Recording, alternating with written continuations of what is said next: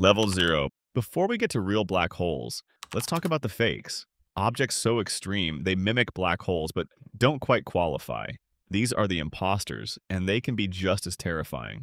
The most well-known are neutron stars, the ultra-dense cores left behind when massive stars explode. Just a teaspoon of neutron star material would weigh billions of tons, and their gravity is so intense it warps space-time. They can spin hundreds of times per second and blast out beams of radiation like cosmic lighthouses. Then there are quark stars, which are even denser, and still hypothetical. Scientists believe if you crush a neutron star even further, it might collapse into something made entirely of quarks. These would be smaller, heavier, and potentially hotter than anything else in the universe. If they exist, we haven't caught one yet, or we didn't recognize it in time. And then there's the truly weird stuff. Gravastars, boson stars, and other exotic matter configurations. These aren't confirmed, but they're theoretically possible. Strange, dark objects that could behave like black holes without having an actual singularity. Some theories suggest they could be mistaken for black holes in gravitational wave data.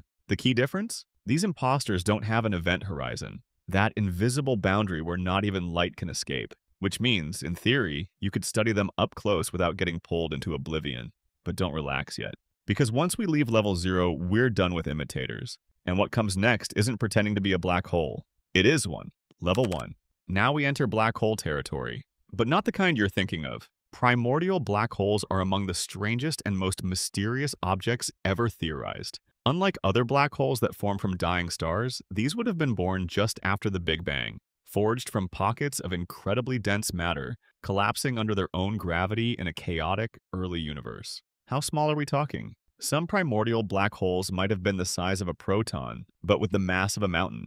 Others may have been the mass of a planet, but no bigger than a grain of sand. These things are small, dark, and fast. And if they exist, they could be zipping through the galaxy right now, completely invisible to us. Some scientists believe primordial black holes could account for dark matter, the invisible stuff that makes up most of the universe's mass. Since these micro black holes don't emit light and are almost impossible to detect directly, they'd be the perfect candidates for dark matter's elusive nature. But here's the terrifying part. A tiny black hole moving through space at cosmic speeds doesn't need to be massive to cause damage. If one passed through Earth, it wouldn't swallow the planet, but it might leave a wake of destruction, tremors, collapsed matter, even subtle shifts in planetary orbits. And we'd never see it coming. Stephen Hawking once theorized that these tiny black holes might evaporate over time, releasing bursts of radiation in their final moments, what we call Hawking radiation. If true, some could be vanishing today somewhere in deep space as faint flashes of high-energy light. They're ancient, they're invisible, and they may already be closer than we think. But now we go bigger, because level 2 is where stars die and real black holes begin to consume. Level 2. At level 2, black holes stop being theory and start being real. These are the black holes we've actually detected, not just imagined. They form when a massive star collapses in on itself after burning through all its fuel. The core implodes under the weight of gravity, and if the star is big enough, it becomes a stellar mass black hole. These black holes usually weigh 5 to 50 times the mass of our sun, but they're squeezed into a space barely larger than a city. That means their gravity is extreme. Get too close and escape becomes impossible. Not even light can outrun it. That's why they appear black. And yes, they eat. Some of these black holes exist in binary systems, paired with a normal star. As the black hole pulls in gas from its companion, the material forms a swirling accretion disk that heats up and glows in X-rays. That's how we found Cygnus X1, one of the first stellar mass black holes ever discovered. It's constantly feeding and glowing like a monster, hiding behind a spotlight. Others make their presence known through gravitational waves. When two stellar black holes spiral toward each other and collide, they send ripples through space-time itself. These were first detected in 2015 by LIGO, confirming not just the existence of black holes, but their ability to merge and grow. What makes these black holes terrifying is that they're common, scattered across our galaxy, often hidden in plain sight. Some are dormant, invisible, waiting. Astronomers estimate that millions of stellar mass black holes are drifting silently through the Milky Way right now. Compared to the hypothetical tiny monsters of level 1, these are confirmed killers. They are formed from real stars and real explosions, and in many cases, they're still feeding. But as dangerous as they are, they're only middleweight, because next up is something bigger, rarer, and harder to find. Welcome to level 3. the black holes we didn't even know existed. Level 3. Level 3 is where things start to get suspicious. For years, scientists believed black holes came in just two sizes: stellar mass black holes, created from collapsed stars, and supermassive black holes, millions or billions of times more massive, lurking in the centers of galaxies. But that left a massive gap in the middle. Enter the intermediate mass black holes, or IMBHs, cosmic ghosts that should exist but have spent decades playing hide-and-seek with astronomers.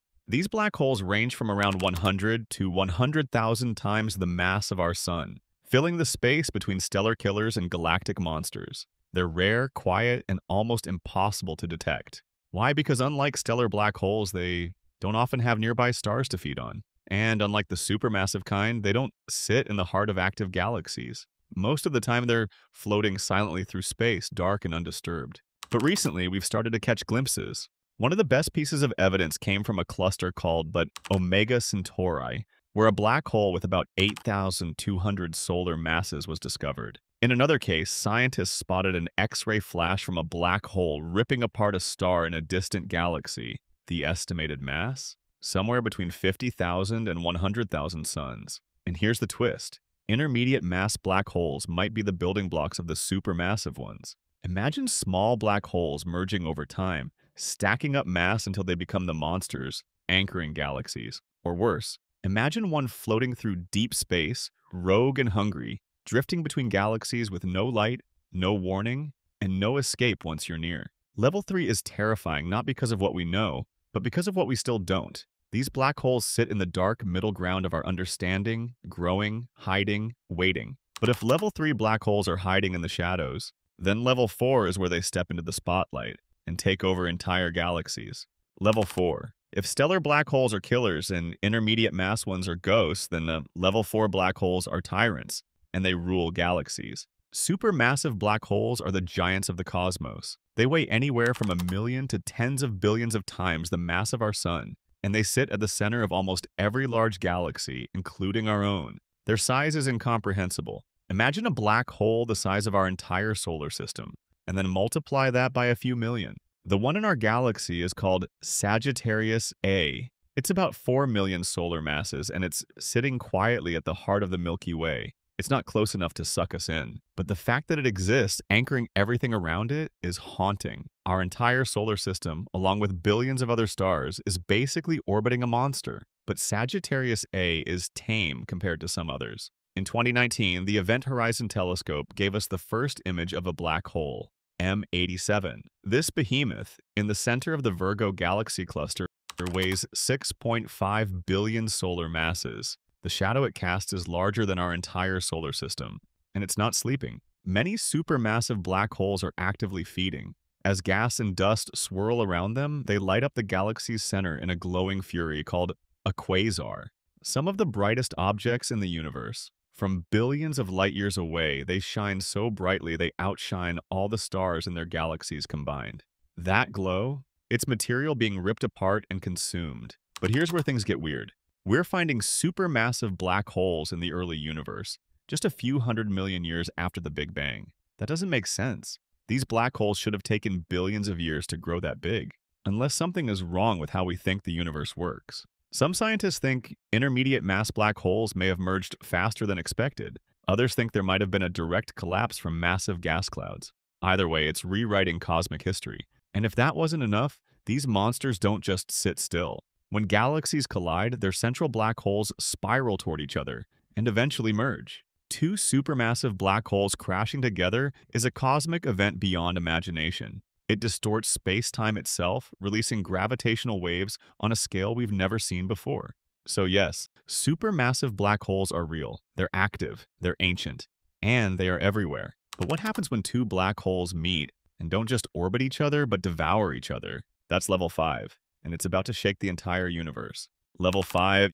You might think black holes just sit in space, swallowing whatever drifts too close. But some of them do something far more violent. They collide. Welcome to level 5, where black holes don't just consume, they merge. When two black holes get caught in each other's gravity, they begin to spiral inward. It's a slow, deadly dance that can last millions of years. But when they finally collide, the impact is so powerful, it literally shakes the fabric of the universe. These are called binary black holes, and their final moments create bursts of energy known as gravitational waves. You can't see them with your eyes, but instruments like LIGO and Virgo can detect these ripples in space-time as they pass through Earth. And we've already caught them. In 2015, scientists made history by detecting the first gravitational wave signal from a black hole merger. Two stellar mass black holes, each dozens of times heavier than the Sun, collided over 1 billion light-years away.